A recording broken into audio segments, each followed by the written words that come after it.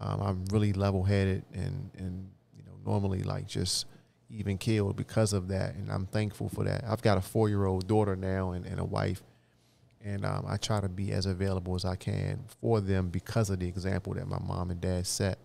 A lot of times people who grew up when I grew up in the 80s, they predominantly spent most time with their moms, right? Sometimes exclusively with their moms. But my dad and I had a lot of time together because he worked on a shift schedule, 3 different shifts. And so oftentimes he was taking me to school, picking me up from school.